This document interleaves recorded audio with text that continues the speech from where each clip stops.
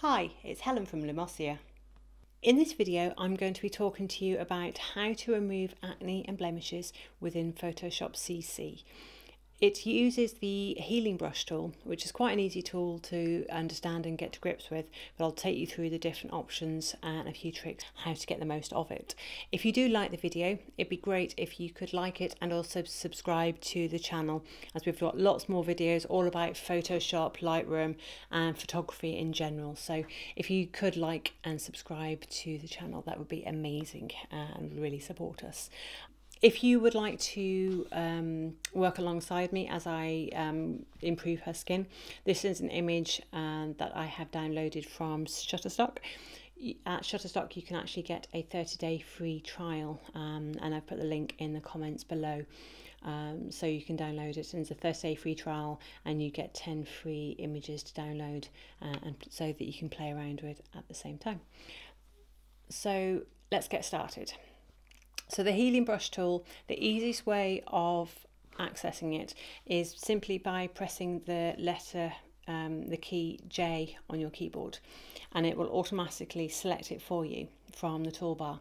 And the healing brush is actually this one here, which you can just see here.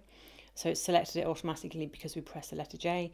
And there's actually two main healing brushes. There's the kind of standard healing brush tool, and there's something called the spot healing brush tool. I always used to use the healing brush tool as I found that it gave me the most amount of control over where the skin was selected from, or where the kind of the good area was selected from. However, I've recently started using the spot healing brush tool, as I find it just gives better results and it's also a lot quicker to use. And within a photography studio, as we're working photographers, sometimes we have to do things that are effective but also time efficient. So quite often we do use the spot healing brush tool. But to get started, let's look at the healing brush tool. So with this one, you have to select, when you select it, you select this area of good skin that you want to use and replicate.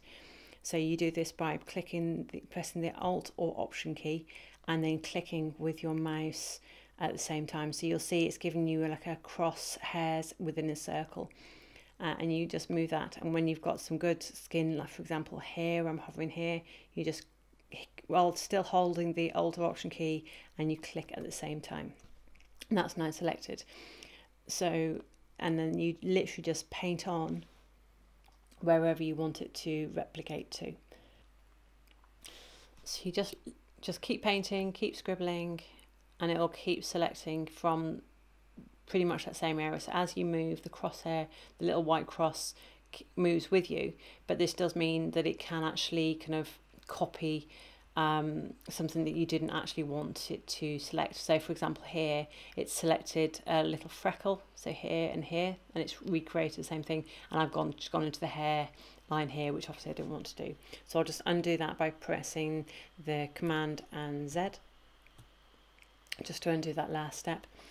And things. So yeah, as you can see, it kind of, you have to be, the trick with using the healing brush tool is to keep selecting an area of good skin, or whatever it is you want to heal out, to heal. So you just keep selecting, and then it will look as realistic and natural as possible. However, if you're not careful, it can give a slightly blurred effect. So that's why it's really important to keep doing it really quite slowly, so you can keep an eye on what you're doing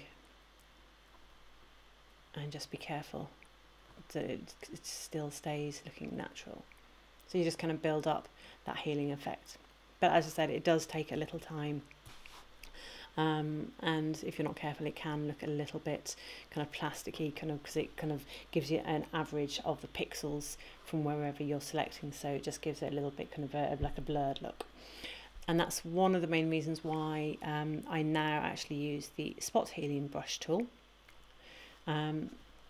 because whereas the other one you have to select for yourself the area of good skin that you want it to replicate. With the spot healing brush tool, it uses content aware, so similar to the patch tool or something like that, but it basically, with the content aware, it decides for you by looking at the pixels in the image as to kind of what, and it kind of makes a decision as to what Photoshop thinks you want it to do. So with the spot healing brush tool, you don't have to select any skin, any kind of good area. You literally just paint, and you just scribble on any areas that you want it to heal. So it's a lot quicker because you don't have to make the selections, and it also tends to give better results. I tend to use it with the content aware option up here selected, but there is also a proximity match. For example, if I was to heal, so this area here where there's visible pores, and I use content aware, sometimes it might give a slightly blurred, yeah, it has, so it's given it a blurred effect. So if I just undo those and I change it to proximity match, and now maybe I want to get rid of here, if I do the same thing, you'll see it doesn't give the same blurred effect. So because it's with a proximity match, it's choosing pixels from around wherever you want to heal, so it's not looking at the image as a whole, it's looking at just those pixels that are nearby. So it's a slightly different way of selecting things, but I tend to use content aware more, as I find just the results are really good, and it's also a considerably quicker than other ones. So I'm going to crack on and edit the rest of the image. Just like to say, I'm not going to worry about editing anything like shine or any of the bags under her eyes and things like that. Would be something we would do afterwards. Also, when healing skin, you do have to be careful not to take out anything like the kind of freckles, which would take out someone's character, unless of course they ask you to take out the freckles. Most people quite like the freckles because it shows their personality, and often when we're editing a portrait for a headshot or something like that, we sometimes have discussions going, is that a freckle or is that a spot? I'm not sure. What do you think? So, yeah, very odd discussions, but it's only in photographers, eh? So I'll do the rest of the image and I'll speed it up so you don't have to sit through it all. But I'll show you the after effects, and I'll also talk to you about what I would do after getting rid of the images. Getting rid of the blemishes, because there's a couple more steps that I would normally do, and I'll just talk to you about what they are. So I'm going to carry on now and get rid of these rest of the blemishes.